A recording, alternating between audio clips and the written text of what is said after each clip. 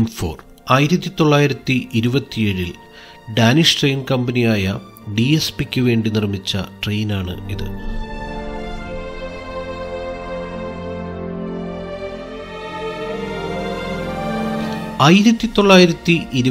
മുതൽ 1958 വരെ സർവീസ് നടത്തിയിരുന്ന ഈ ട്രെയിൻ ഇപ്പോൾ പഴയകാല ഓർമ്മ പുതുക്കാൻ എന്ന വണ്ണം വേനൽക്കാലത്ത് മാത്രമാണ് സർവീസ് നടത്തുന്നത്.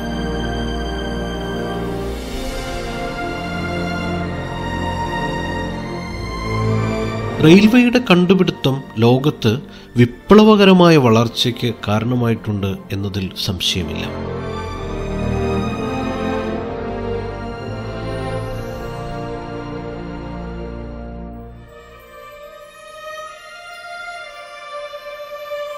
ട്രെയിനിൽ യാത്ര ചെയ്യാത്തവർ വളരെ കുറവായിരിക്കും.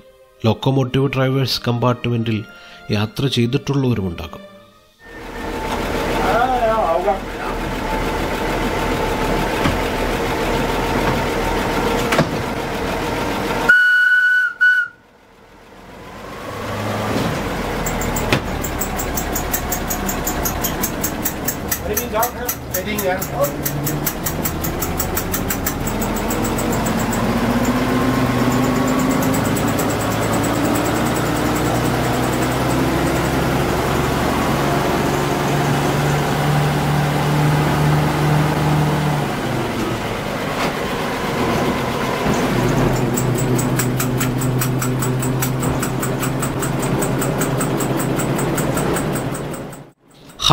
ഹോഴ്സ് പവർ 6 സിലിണ്ടർ പെട്രോൾ എഞ്ചിനാണ് ഈ ട്രെയിനിൻ്റേത്. 60 കിലോമീറ്ററാണ് പരമാവധി വേഗത.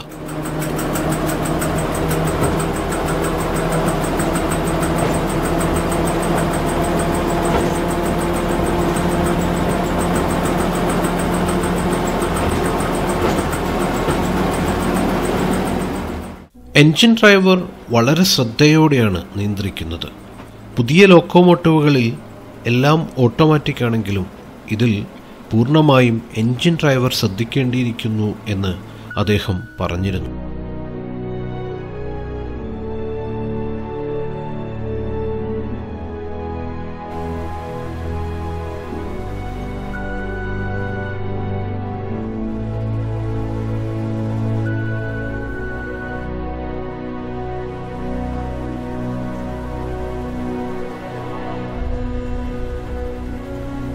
സിഗ്നലുകൾ വളരെ ശ്രദ്ധിച്ചും ഉറപ്പുവരുത്തിയുമാണ് മുൻപോട്ട് പോകുന്നത്, കാടുകളുടെയും വീടുകളുടെയും ഒക്കെ ഇടയിലൂടെ.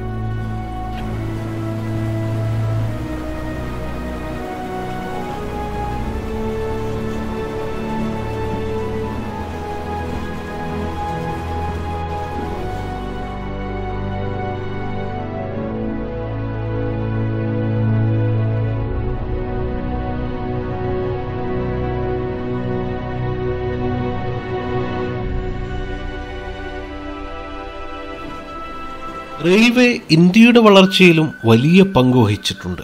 1837 മദ്രാസിൽ റെഡ് ഹിൽ റെയിൽവേയിലാണ് തുടക്കം. ഡെൻമാർക്കിൽ 1847 റെയിൽവേ ആരംഭിക്കുന്നത്.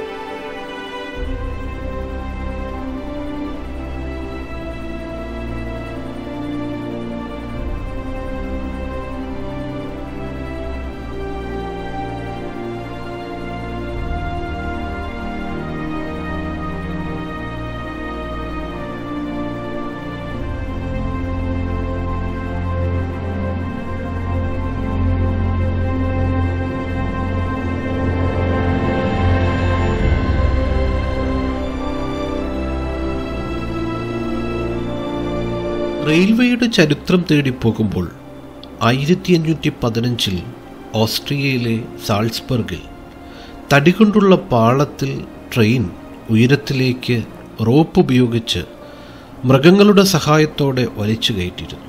പിന്നീട് യൂറോപ്പിൻ്റെ പല ഭാഗങ്ങളിലും ഈ ഫ്യൂണിക്കുലർ റെയിൽവേ തുടങ്ങുകയും ചെയ്തു.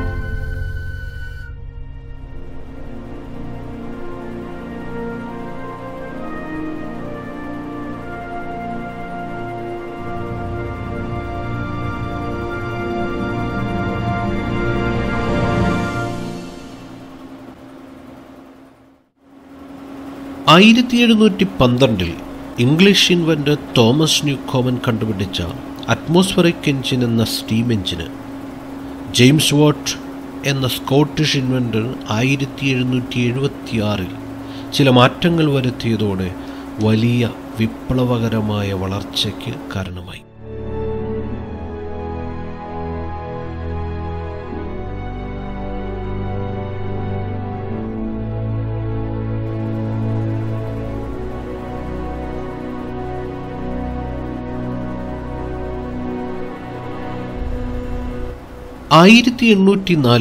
ഇംഗ്ലീഷ് ഇൻവെന്റർ റിച്ചാർഡ് ത്രേവതിക് ആദ്യത്തെ സ്റ്റീം ലോക്കോമോട്ടീവ് പുറത്തിറക്കി.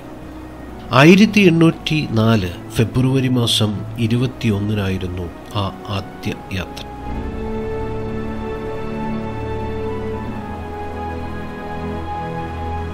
ഒരുപാട് പരീക്ഷണങ്ങൾ റെയിൽവേയിൽ നടത്തിയിട്ടുണ്ട്, ഇപ്പോഴും നടന്നുകൊണ്ടേയിരിക്കുന്നു. എഞ്ചിൻ ഡ്രൈവർ ഇല്ലാത്ത ലോക്കോമോട്ടീവ് മുതൽ വേഗത്തിലും സുരക്ഷിതത്വത്തിലും സൗകര്യത്തിലും ഒരുപാട് വളർന്നിരിക്കുന്നു. പലതരം ലോക്കോമോട്ടീവുകൾ കണ്ടുപിടിച്ചിരുന്നു.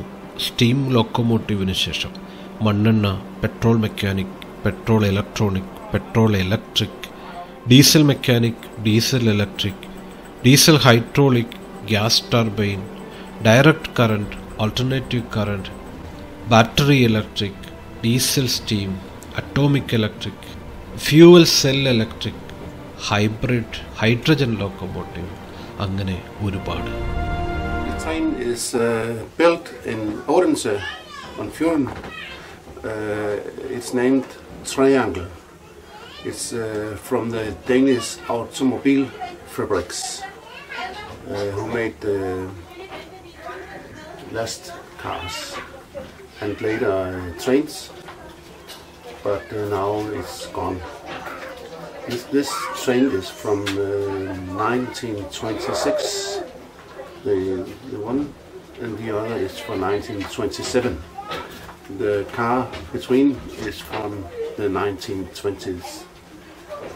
The car between is a short car, only two axles,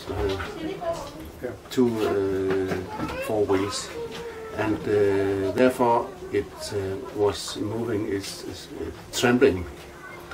You call it on Danish rystevogn, a trembling car.